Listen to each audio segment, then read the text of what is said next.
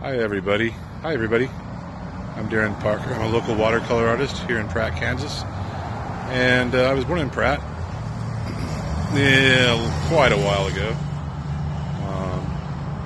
And I do a lot of Pratt scenes. I have a series called the Hometown Series, and it's a architecture here in Pratt that's pretty well known for the old timers and the new timers. Today I'm standing outside of, or standing here on Main Street actually, in front of the hot and cold water towers.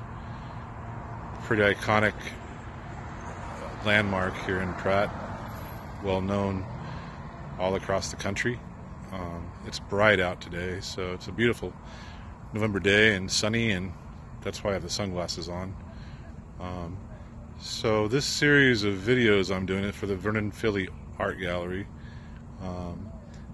I'm going to be doing 3 videos, 1 live interview on the 20th November, and a couple videos of me painting.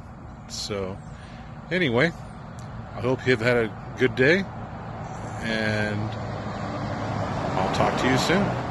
Bye-bye.